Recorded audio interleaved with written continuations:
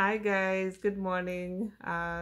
Yeah, we have a guest today who thought it was a good idea to pray, to always pray before we do the series or the devotion or encouragement. So this is IJ. She's going to pray for us. May the grace of our Lord Jesus Christ and the love of God and the fellowship of the Holy Spirit be with us now and forevermore. Amen. Amen. Thank you. So today we are going to look at, I just had this, I was reading Exodus when the Israelites were in awe of what God had done for them.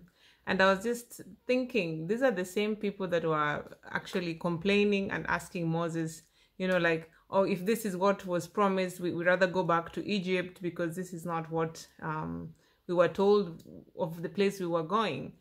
So before they reached the promised land, they were impatient. They didn't want to wait for what was coming. But in Exodus 15, you see Aaron, they're saying this, like they're full of wonder of what has just happened. 15:11 says, "Who among the gods is like you, O God? Who is like you, majestic in holiness, awesome in glory, working wonders?" And that's the New International Version.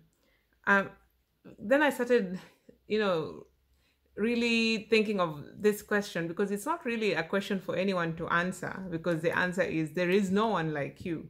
There's no one like our God. We have so many songs that sing that, because he's sovereign, he's above all. And so I just put that into like a Google and see, let's see what people are saying about that. And I found that in Hebrew the word Mikael means who is like God, and it's actually a rhetorical question which doesn't require any answer unless you say no one is like him. So there's none that can compare to him. We have like there's this Swahili song, Hakuna Mungu kama wewe, nimetafuta kote kote, nimezunguka kote kote.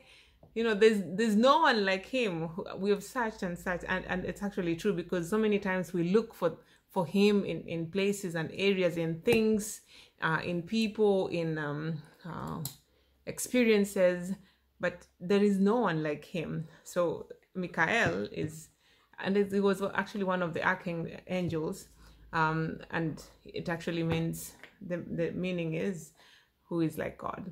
And my mind just kept on racing, and then I remembered when Job was challenging God, and God challenged him also, when God asked him.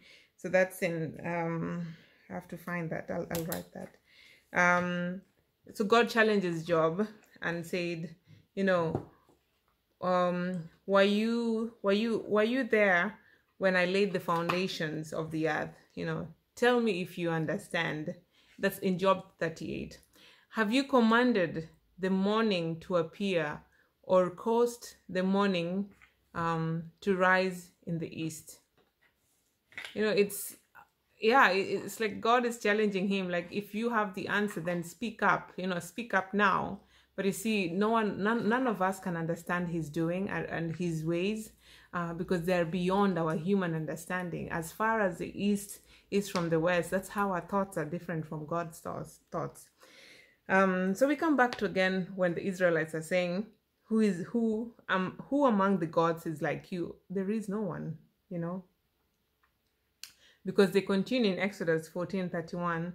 And when the Israelites saw the great power the Lord displayed against the Egyptians, the people feared the Lord and put their trust in him and in Moses, his servant. So the same people who are like in despair and impatient were now singing, who is like God, full of majestic in holiness, awesome in glory, working wonders. And it's just like us, when we are pressed against the wall and there's no sign or glimpse, because normally he shows us a glimpse of his glory or a glimpse of the promises that are about to come, and or he brings people to us to encourage us, just, you know, and they share prophecies of things that are to come or promises. But sometimes you're in a place where there's no encouragement that is actually coming in, no glimpse of his behind the scenes works that he's doing.